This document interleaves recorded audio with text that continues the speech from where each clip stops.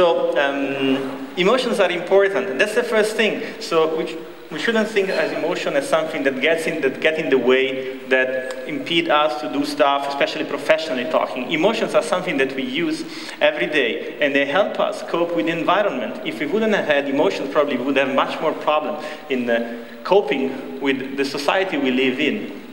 Second, emotional intelligence matters. That's also the title of my talk. And in this way, I want to convince you that the idea that there are skills that you basically do not learn at school, you do not learn explicitly, but they make up most of your life. I mean, we spend the whole days talking to people, interacting with people, but nobody, I think, ever told you, besides your parents maybe, a little bit, how you should do that, how you should behave with others, how you can understand how the others are feeling. All this is something that we learn by doing. But actually, I am not the only one now who is saying that it's very important to train these abilities.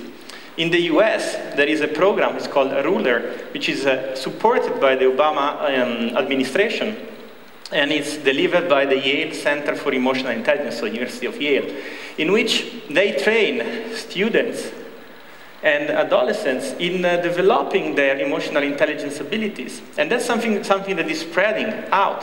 It's several thousands of schools across the US that have used this program now.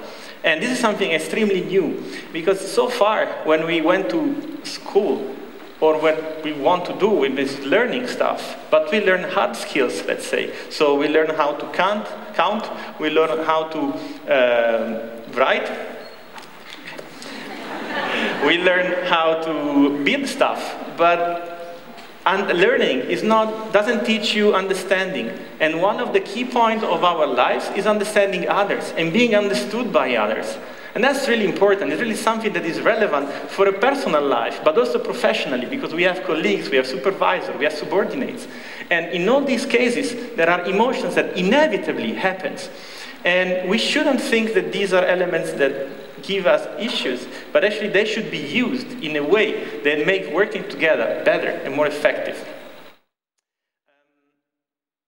I hope the presentation will come, because now I would have shown you that if you want to become James Bond now, what you need to do is develop your emotional intelligence. Indeed, there is a new movie of James Bond which is out these days, I think, or it's going to come out in the next weeks. And this is about an announcement, a job posting that the MI6, so the secret services in the UK, posted online. And what they look for is not something which is who is an IT expert, or somebody who is an expert in, I don't know, army or whatever, or engineering. They look for people who can, I would really like to show it to you, but trust me, it is like this. People who understand beliefs, thoughts, and others, basically. What they want is basically emotional, intelligent people. They don't write it this way, but that's all that is about. And I think that this kind of already starts to clarify why these sort of abilities can matter. But if we want to turn to scientific evidence, to some of the studies that have been conducted, I can mention to you one very interesting, actually two, very interesting correlational studies that they found that stock market returns, so talking about stock exchange, drop after a national team of football is eliminated from an important tournament, like the World Cup or the European Cup. So what happens? 2 years ago, last year, Italy was kicked out at the first round, unfortunately for me. And the day after, you would see that there was a drop in the stock market. But why is that? I mean, it has nothing to do, right? I mean, the football team with stock market, I mean, there's really no reason why this should happen. Well, the reason is that people were a bit more sad or unhappy because of what happened the day before, and they brought it to work the day after. And when they were seeing how things were going for companies, they would use their emotional state to make judgments about what they should do. And that's the problem, because they were using emotional information that was not related to the actual and the current situation, but something that happened the day before. And that's the first thing. Emotional intelligence helps you. It's the idea that you can, if you are emotionally intelligent, understand why you're feeling a certain way in this specific moment, and being able to identify the causes for your state. A second group of studies, researchers called people and home and asked them, okay, just please tell us how satisfied are you with your life? How healthy are you? How is your financial situation? And then when they started looking at the data, they realized that there was something funny.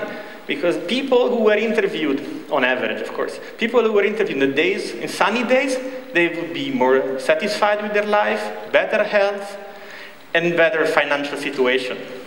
Wow, if that's true, why are we here? Should we go to Africa, all of us, or south of Europe, and just be happier, healthier, and richer? Truth is, of course, what happened is that people were in slightly better mood because of the sun outside. And while they will ask about something else, they would use this information to answer that questions. Indeed, it was enough that when they did a rerun of the study, pointing out right before these questions about the weather. So, how is the weather today? That people would somehow become aware of the fact that it's sunny outside, and I like when it's sunny, so I'm in a slightly better mood than average. And this would be enough to take away the effect of the weather on their responses about life satisfaction, health, and financial status. So these are important evidence because it really tells you that there's a lot of information that we gather from our emotions and we use. The important thing is to use it in the right way. Another example. There is a paradigm, a protocol, a task that it's used in psychology and in economics, which is called the ultimatum game. The ultimatum game is you basically ask two people to come to the lab or to the room where you want to do the experiment, and you give an amount of money to the first person, let's say 15 francs, something like this, and you say, okay, this money is yours. Now you have to split between you and the other person. You can decide to keep as much money as you want of this pot and give some to the other person. The second person, though, will have the chance to accept your offer, and in that case, everybody goes home with the money that is being split, or will have the possibility to reject your offer. And this means that you both go home with no money. What do you think it happens if you give somebody, if the first one splits between 14 and 1 only to the second person? Do you think that the second person would still accept it? No, actually. I can tell you that most cases people will not. But why is that? I mean, in the end, you would still go home with 1 instead of 0. So from an economics perspective, if you just follow the basic of economics, or if you are a perfect rational person, you would always have to accept as long as you get at least 1 franc out of those 15. Because 1 franc is way better than 0 francs. But people know, people don't accept it. They prefer to punish a little bit themselves in order to punish more somebody else who they think has been unfair. And so they feel angry somehow against this person. They feel morally disgusted, this is a term we use in psychology, against these people. So these emotions basically motivates their decision, and they decide not to let him get away with it. So now we both go home empty-handed because you were greedy. These are clear examples of how rich we are. Because if we even reach the point that we want to punish, we decide to punish ourselves in order to punish somebody else more. Wow. I mean, if the other person goes home with 14 and you go home with 1, I mean, you both go home in principle with something more. So what's the point of that? The point is that emotions are really part of our daily interaction, our daily lives. And one of the most important things to understand is that emotions and cognition do not work separately. They work together. You cannot separate emotions and cognition because every emotion includes cognitive elements, as we just saw. And cognition is part of our emotional experience. So it depends a lot on how we appraise the world that we have certain emotions. For example, I always make the same example about a snake. If most of us would see a snake, would be extremely afraid, scared, would try to run away on a hike. Let's imagine that we are hiking on the mountains and we see a snake. Most of us will freeze or we try to step back. But if you really are into snakes, you really like them, you will probably approach at a certain distance in order to be able to admire the snake that you like. in a complete free environment. And that's because the way we appraise the situation, if it's the same situation, is completely different. So these are some of the cognitive elements that make up the emotions that we experience. And that's also why emotional intelligence is it's something that can be trained and is actually a skill that merits as much attention as IQ or other sorts of intelligence that have been already studied. The most important thing about emotional intelligence is that it is something that matters personally and professionally. Indeed, if you would be able to read or listen to people who talk about successful businessmen, for example, you would see that most of the reasons why they praise these people are emotion-related abilities. I would have read with you now a passage from the biography of Steve Jobs, in which I don't remember who talks about him, probably one of his colleagues, that would say that Steve Jobs was great because he could delight people. He could find interfaces that were pleasant. He could find messages that were enticing. And all the description that he provides of Steve Jobs goes around the idea of him as being somebody emotionally intelligent, somebody who could use this information.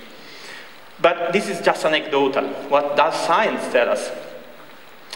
Well, I reviewed a bit of the literature on this theme, and what you see is that the people who have higher emotional intelligence, they are better at managing stress at work. This is a huge thing. We all are bombarded by email messages. We all have demands, people to interact with, meetings all the time.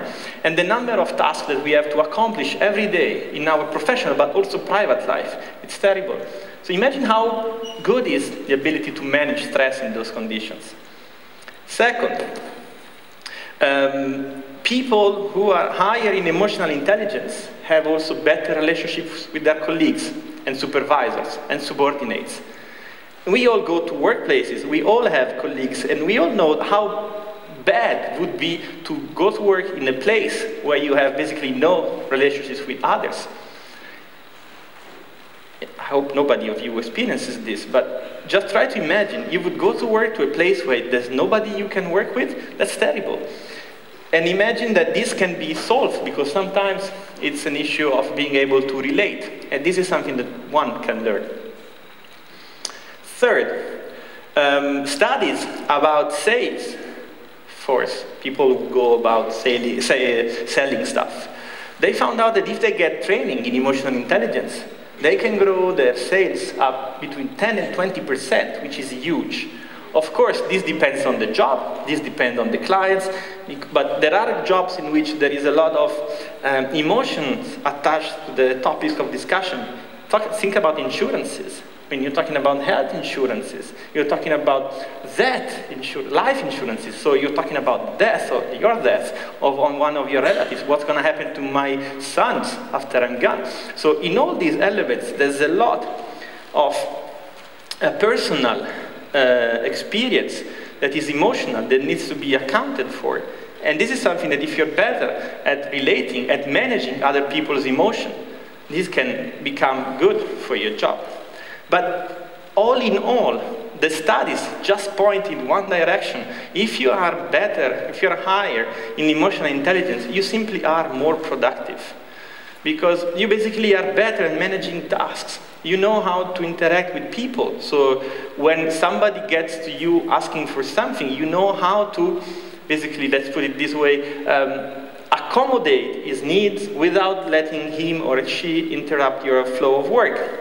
All these things put together identify one of the main applications, let's say, of the emotional intelligence, which is the work environment. Even more importantly, there have been studies in which they showed that the success of executives can be predicted, by the combination of experience and emotional intelligence.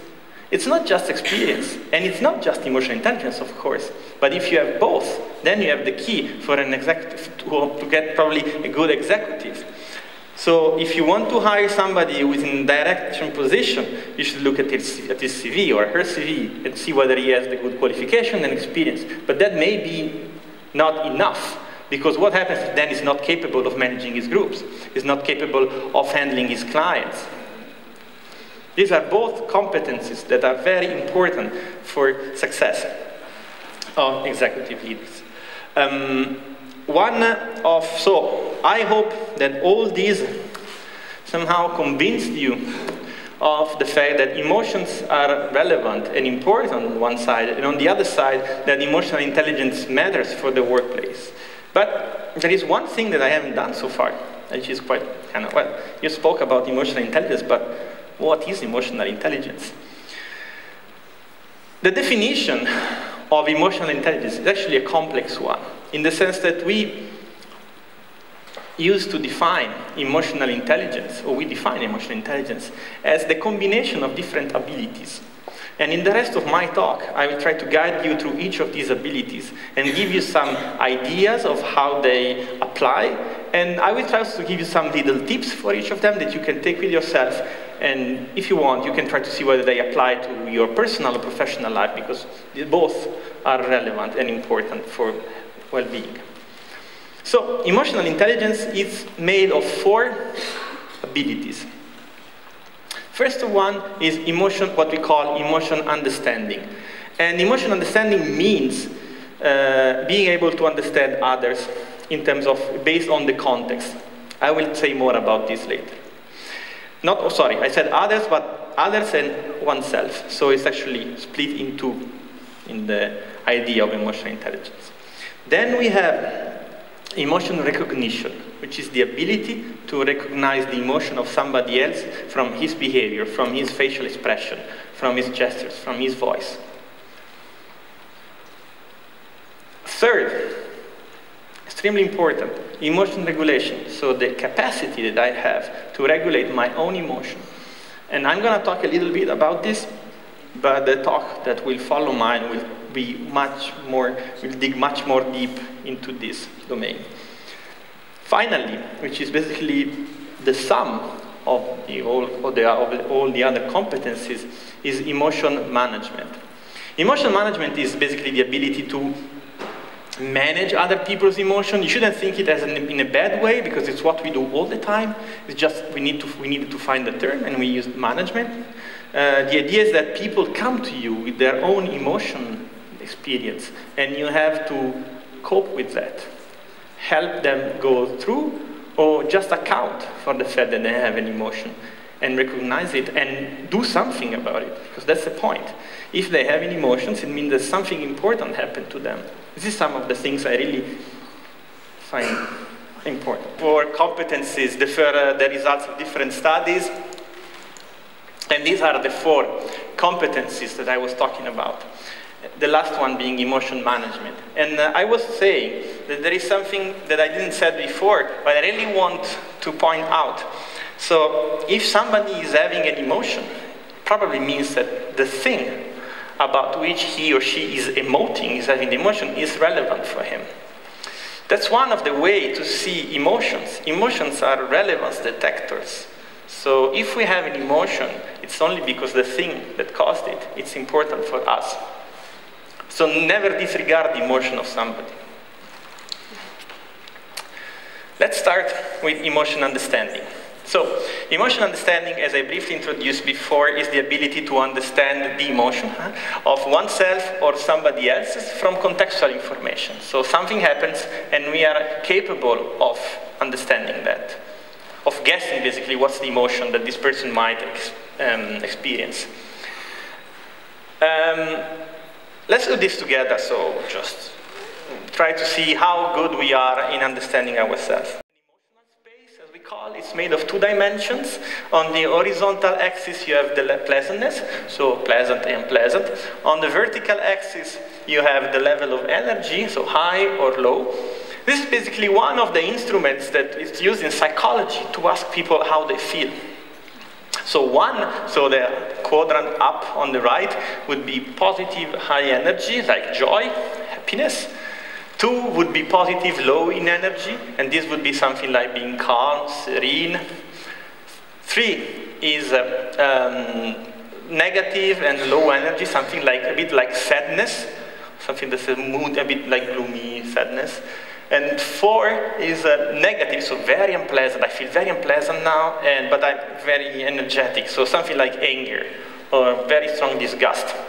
So let's do it together. So if I would ask you, who of you is in quadrant number 1? Raise your hands. Okay, so how many of you are in quadrant number 2? Good. And number 3? Oh, 1, good. And number 4? Good, very happy about that. Actually, if it happens that somebody would have raised their hands, I would have been quite worried about what I was going to say. Just by information, just a little information, actually 2 and 3, especially 3, is considered one of the best states to learn new things, to study. So being mildly negative, but not really sad, like depressed, but a little bit, and not too much energetic is considered one of the best states to learn new abilities and new concepts. I think it was sort of easy to answer this question, but if I would have asked you, how do you feel now, without giving you a map, and just asking you to choose a word to describe, it would have been much more, we don't have the time to do it, but it would have been much more difficult. Think about when people ask you, how do you feel? Or when you ask people, how are you today? Think about the answers that you get. I am pretty sure that 80% of the times, the answers are good, bad, so-and-so, okay. That's it. That's all the emotional literacy that we use in most of our daily interactions.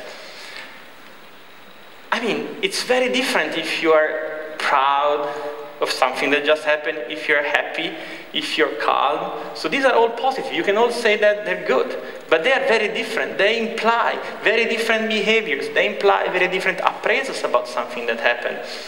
And the thing is that nobody teaches us this. We don't know these words. We just learned it by interacting with other people. There's no literacy about this. You can learn about how to scientifically define plants or animals, the phylum and the species, but we don't know how to define emotions, which words to use when it's appropriate. And actually, this is one of the directions of the ruler project I mentioned before is going, teaching people the emotional words that they can use to describe their own experience. The thing is that if you're able to understand your emotion, to label them, to understand why they are, the causes of your emotion, you can basically identify the correct source of the emotion and then know when this is irrelevant or relevant for the decision you have to make. That's exactly the cases I mentioned at the beginning.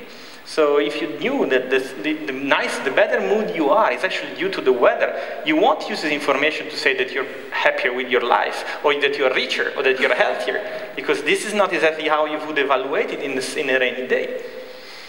And you're using the information in the wrong way. That's very important.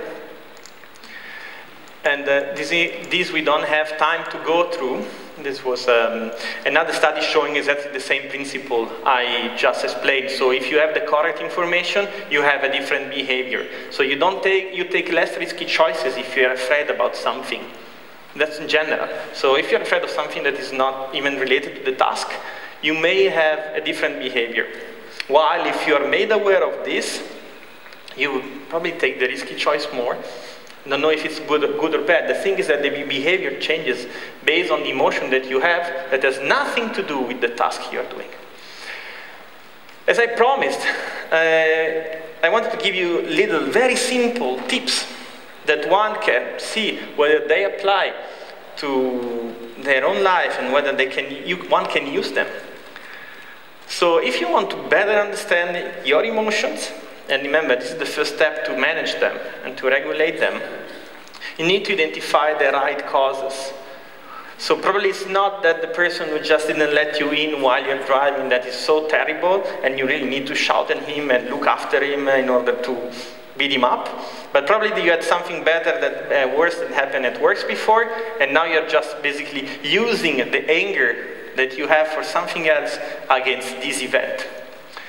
Pay attention to your behaviors. That's a bit related to what I said before. Emotions tell us that the thing about which we emote is important. So if you behave in a certain way, it probably means something. Pay attention to this. Sometimes suddenly we start speaking with a different voice, we start gazing away. Why is that? Am I uncomfortable in the situation? Why is that? Try to do this. Label your emotions. That links to what we said before. If you can label your emotion, you can communicate them, and people actually can do something with you. If they don't know if you're just sad or angry or generally unhappy about something, they cannot really help you concretely unless they know exactly why this is about. Last but not least at all, get feedback. People can give you very nice insights about yourself. You cannot even realize how something pisses you off until somebody else is telling you. And I have a colleague, and we used to work together quite a lot, and while we were having meetings, she would, sometimes when other people were talking, she would make a disgusted face, the most disgusted face I've ever seen in my life. And I remember I was talking and she was doing that. I said, oh my, what am I saying? And actually, and I saw that she was doing also to others. And I was asking myself, oh wow, that's really bad. I mean, that's your boss, you shouldn't do this, right? And then I confronted her, I spoke to her and asked, so what was that?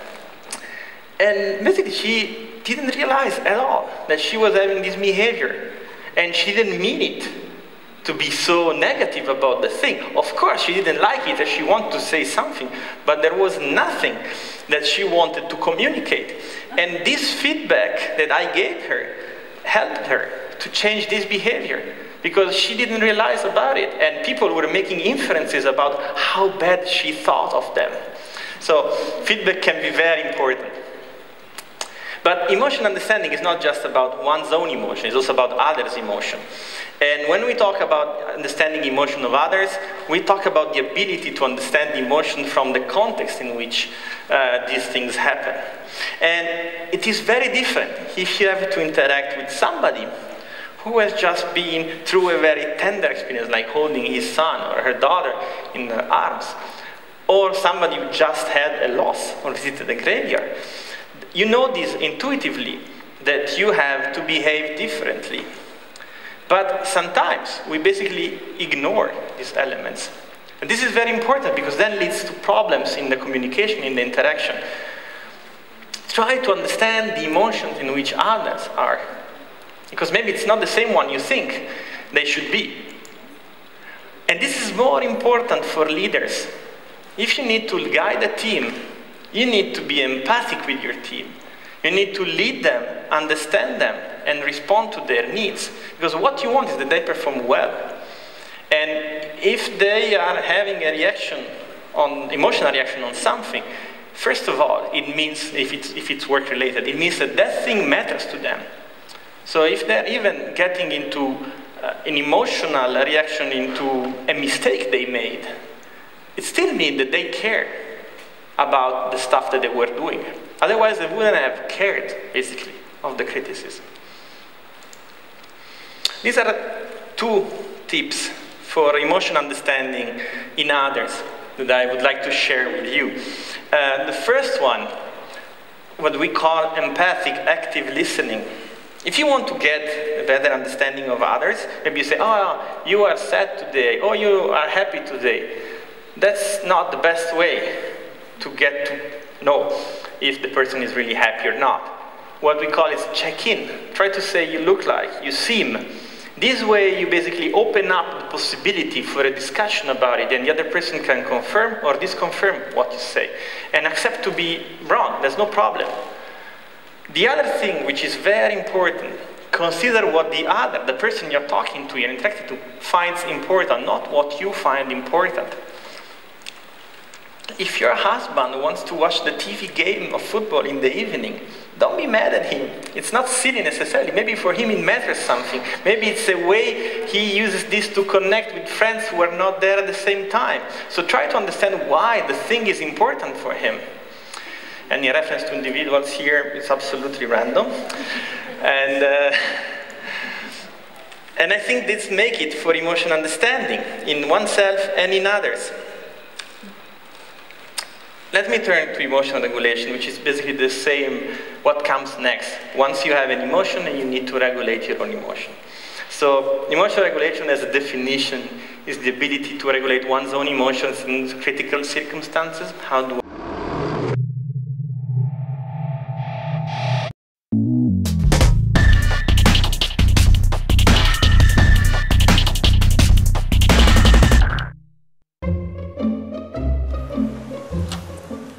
Okay, sit in that chair. All right, here's the deal. Marshmallow, for you. You can either wait, and I'll give you another one if you wait, or you can eat it now. When I come back, I'll give you another one, so then you'll have two. But stay in here and stay in the chair till I come back, okay? All right.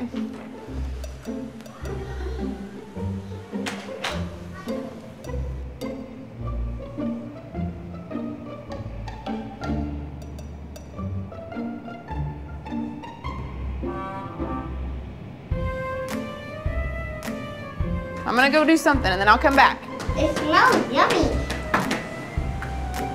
It smells really good.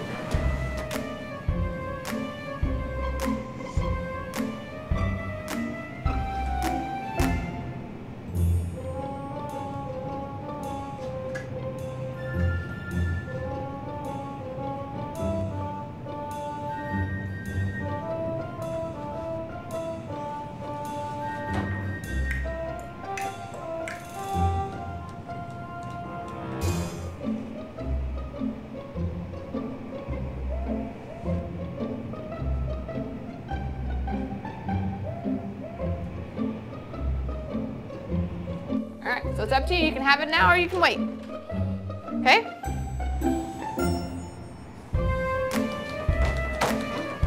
I'll be back. Stay in the chair, okay? Okay.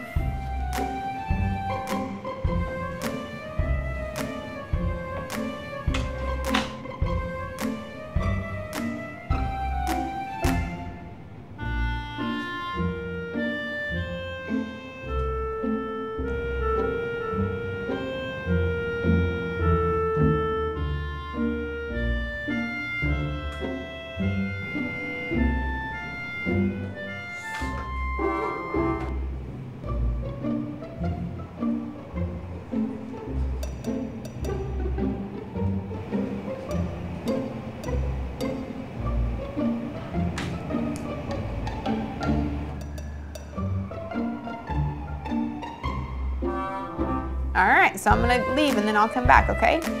So you can either eat it right now or you can wait. Either way, okay? Okay.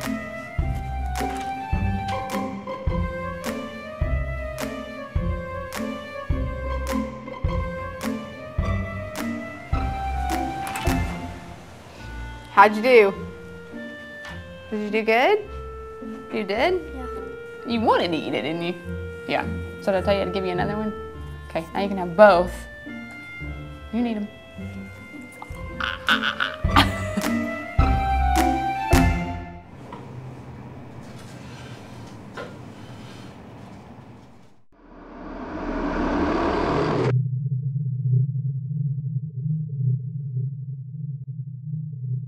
Okay, thank you. So you saw these where cognitive, non-cognitive emotional regulation strategies, the moving, the tapping, and this is actually what we all adults also do sometimes. We try to regulate our emotions with non-verbal behavior, but we also have cognitive emotional regulation strategies. And I will just give you a brief idea of what I'm talking about in terms of non-cognitive and cognitive, again under the forms of tips.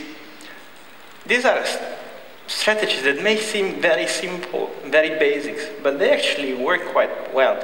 You'll see more about meditation and breathing when we will do the mindfulness, when we will hear the talk of my colleague who will talk right after me. But this is really powerful. It is known that it has effects on the body. It's not just something that psychological, it's physiological as well, just breathing.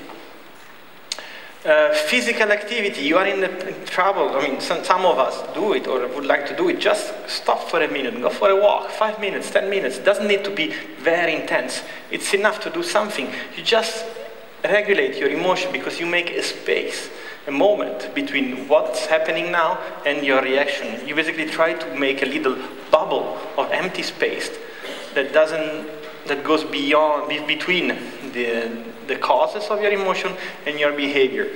Talk to someone, same principle as before. Talking to somebody is very important. You get a lot of, I mean, we all do that, right? We all have our best friends, spouses, partners, friends, and we go to them and we ask them emotional support, basically, even if not explicitly. That's what we do all the time. And the simple thing that parents told to kids since decades, count to 10. It's the same principle. Put a space between the event and your reaction. Of course, we are cognitive people as well, so we can use cognitive strategies, especially in the context of work. We maybe not have the time to go and run 5 minutes, so we have to face the situation and try to elaborate a way to cope with what's happening. It may, these things may seem all about the same principle. Think about the positive side. This may sound easy, but actually it's something that we do sometimes. It's just a matter of learning how to do it more often. Lower the importance. Sometimes what happens is not that it's as important as you think. It doesn't really deserve your emotional reaction. Try to see it in a different perspective. Think about something else. Take a break. Go, do another task, leave that task for later. Or simply sometimes accept the reality. I mean, there's no point in keep thinking about an event you can do nothing about. This is one of the most problematic issues in terms of health, rumination. So you keep thinking about the same event over and over again. It doesn't help you. My spouse left me, my spouse left me, my spouse left me, my spouse left me, my spouse left me. It doesn't get you any better. Actually, it reinforces every time the loss. It doesn't lead you anywhere. The only solution is to accept the reality. But all these things together, we normally label them under the terms reappraise, reevaluate what happens to you. You have this power. It's very simple somehow. You can reevaluate what happens. And this is proven by many scientific studies that this will make you healthier. Your well-being will go up. The third competence I want to talk about, which is the element, one of the elements of emotional intelligence, it's emotional recognition. Emotional recognition, in the way we define it, is the ability to understand somebody else's emotion from his or her nonverbal behavior. And this is also a video. Can we try also? Good, perfect. So please tell me which emotion. Can we replay it once, please? So how many of you think is joy? Good. How many of you think is fear? How many of you think is irritation? Wow. How many of you think is anger? Okay, very nice. Of course, this is a very simple example, and I'm happy, because if somebody would have told me this looks like joy, I don't know how we could have handled that. But in any case, I'm very happy you all recognize this as an expression of anger. Of course, this is staged. Of course, these are all the elements of the prototypical anger expression, because it moves the face in a certain way, the movement, the gestures, the voice.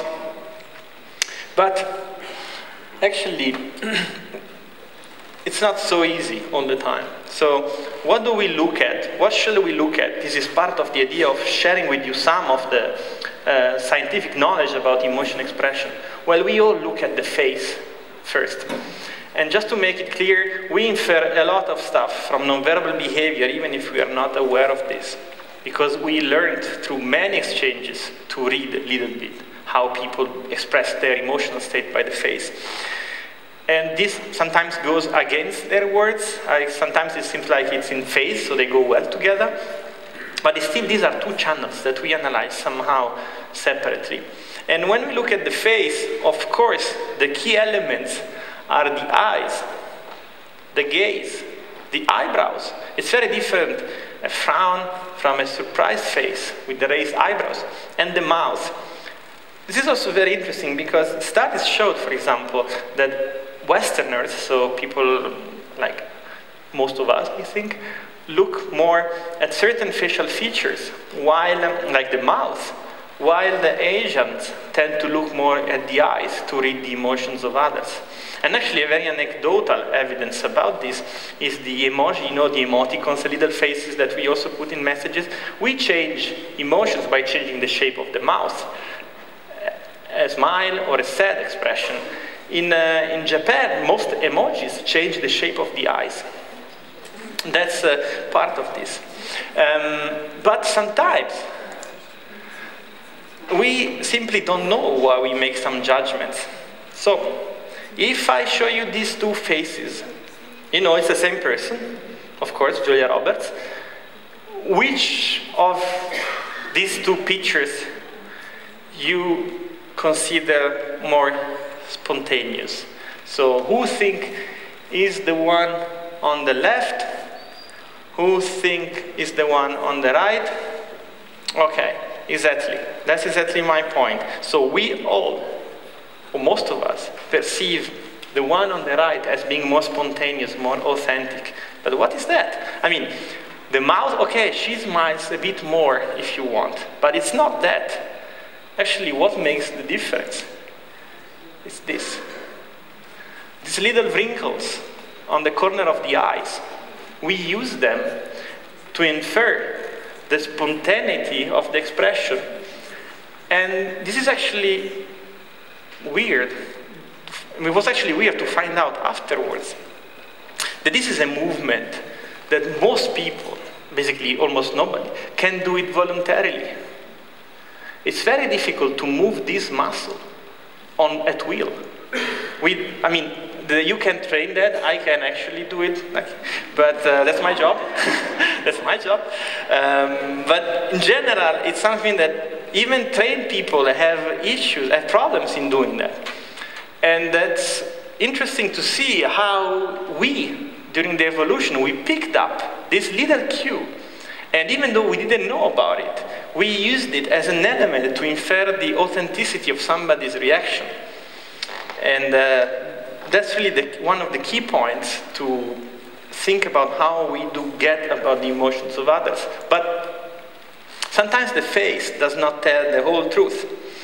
So this is the studies that were published in Science, and it's about the recognition of emotion from facial expressions. These are two real pictures of two tennis players. Maybe you recognize one of the two at least. And they've been taken after a very important point. And one was a winning point, and the other one was a losing point. If I would ask you which of these two pictures was taken after a winning point, who among you would say number one? Who would say number two? It's basically split in half, more or less. And which is exactly the point. Because sometimes the face does not tell the whole story. If I show you the body, is it clearer now? It is. Indeed, not we, but we showed that in this case, it's very easy to understand if it's a winning point or a losing point. But just by looking at the face, it's basically impossible. This is an extremely positive reaction. You see it from the body. And the other one is negative. But if you look at the face alone, you miss this information. So pay attention to the body. Sometimes it tells you something different or something else than the face. But the most important thing is that any behavior means something in the context when it's done, and by the person that performs it. I was talking about my colleague in the strange movement of the face. For her, it was something that she would do regularly. It wasn't really meaning something. But somebody like me would have interpreted as disgust, as anger. this gesture, like foot clapping, can be baseline. Somebody may do it all the time. Somebody can be a sign of impatience, which means that let it end soon, discomfort, or it can be also a happy feet, as you also remember from the movie. So the idea that the same movement may have different meanings according to the context and to the specific person. This is the main thing to remember when we talk about recognizing emotions from the nonverbal expression. Think about the context and the person who is expressing the emotion. Emotion management is the last of the 4 competencies. And this is the ability to manage other people's emotions in an effective way. As I said, this is nothing bad. This is something that we do all the time. Your child comes to you crying, and you try to cope with his sadness or fear or anger, whatever is the reason why he or she is crying. That's what we do all the time. And to do this, I would like to use one of the items of the test that we created, we in Geneva and we in collaboration with Nantes, with Sebastian. Probably he's going to talk about this a little bit later, which is the GECO. Some of you probably have done it already online before coming here. And that is one of the cases, one item. Actually, this was built, as all the items, on real-world scenarios. So we interviewed people like you and asked them about emotional situations and what to do about them. So the item would read like this. One of your employees made a severe mistake by accidentally sending confidential documents to the wrong person. You know that this happened because she was not paying enough attention. Actually, it was he. While confronting him, he starts crying and claims that your demands are too high. What do you tell him? First possibility. From now on, every time you have to send an important document, you should come to me and we will check it together. I know you can perform better. Such a mistake cannot happen again. Think about it. We will discuss it another time. I'm sorry, my mistake. Please calm down. I always appreciated your work. It can happen. So remember, this is an employee of yours. You are responsible of him. And he made a mistake. The mistake is made. There's nothing you can do about it. And he comes to you and he starts crying and says that you really have too high demands. I have to say that in the actual test there is another option that is wrong, of course, so I didn't include it. But I also expect that we will have quite a consensus here because of the reason that's why I chose this item, and also because of the audience, so a professional audience. So who among you would choose option number 1? Okay. Who among you would choose option number 2? Okay. Who would say number 3? Think about it. We will discuss it another time. Who would choose number 4? I'm sorry, my mistake. Calm down. Okay. Actually, each of these options is based on a different way to handling the conflict that is behind this situation. Each of these subtends one of those. In the first case, you try to collaborate with the person. In the second case, you try to compete with the mistakes. So you clearly state the point that this is a mistake. So you go against the person somehow. Avoidance. You say, we'll talk about it another time. You avoid the issue. Accommodation, you just take the blame in this case and say, well, it's not very important, I just take it down. In this case, the correct answer is number 2, to compete. Because it's really a severe mistake. You don't want it to happen again. And you need to be sure that this person has understood that his mistake was extremely severe. On the same time, the mistake has been made and this person is not going to be fired because of this, cannot. So you need to somehow motivate him, manage his emotion. So the first thing you do is say, I know you can perform better. You try to put it in a more positive, immediately. You give him something. But then, you state immediately that the mistake is severe and it cannot happen again, otherwise it will have consequences, of course. That's implicit in the thing. And the main point is that we all should be able to choose, which we do this all the time. Just we don't know exactly what they are, but that's what we do all the time. We need to know which one to use in which situation. And that's part of the ability to manage other people's emotion, to know when to use a specific strategy in response to other people's emotion. This I will briefly go through. The idea is that you can actually get to a better understanding of the other person, or you can relate better with the other person if you verbal mirror the other person or non-verbal mirroring. These are very simple strategies, and you see very important people do this all the time to get aligned, so then it's easier to deal with each other. But let me conclude basically my talk just by trying to give you an idea of what this all means for you. We spoke about the relevance of emotion, we spoke about why emotional intelligence matters, why science tells us that emotional intelligence can actually have a big impact on your personal and professional life. The first thing that I would like you to take home with you is the idea that whenever you are about to experience an emotion, you're about to act about it, think, get control before. You must know your emotion before you can manage or regulate it. This works both ways. So other people's emotion as yours. You need to understand, and then you act. You may act without having understood correctly the situation, especially about yourself. Try to label your state. Try to understand why you're angry or sad or upset. And then, what does it all mean for your work? I try to highlight 4 elements that I think, 4 keywords that I think are most relevant for you, I hope at least. So I put the word client, but that's basically a proxy for many other things. It can be your colleagues, it can be your supervisor, it can be your spouse, it can be your friends.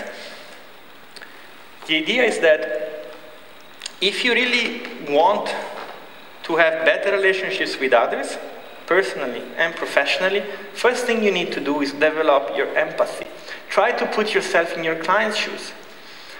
And to do this, it's very important to do the second part, which is focus on what he finds important. Understand what are the needs. I mean, if this person is going to get angry, probably because there is something that is very important for him in what you're going to tell about. So try to focus on this point. Third,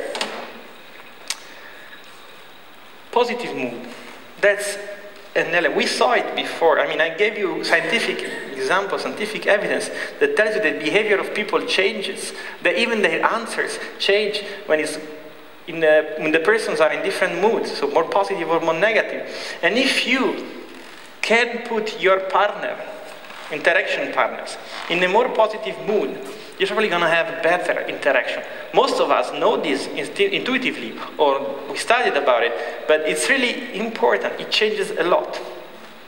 Finally, last but extremely important, language. If you really want to be successful in the relationship, try to understand, try to imagine how he interprets what you tell him. I mean, I'm not a financial expert. If I go to look for financial advice, I meet somebody at the bank when I have my money and say, okay, yeah, I would like to put some placement, some funds. What can we do? I, of course, have a lot at stake. I mean, I'm still sort of young. I have not so much money. I have a life in front of me. My daughter is going to grow at some point. So there's a lot at stake for me. And this is kind of an investment. For me, it's important. It's something I really want to do right. And I'm afraid of losing my money or losing the possibility to take care of my family. So if the advisor starts talking to me in a way that I don't understand the thing, my fear, my anxiety will just grow up and will grow up. And I will not know exactly how to behave. And this will impede my judgment because it will make a decision even more difficult to be made than it was at the beginning, because I will feel like I'm not really in control of the situation. Whatever I will choose, I won't have chosen the thing just because I thought it was better, but just because maybe I understood it better. And I'll finish with this. If you have to take the responsibility of others, these are just 3 little things that you can always keep in mind.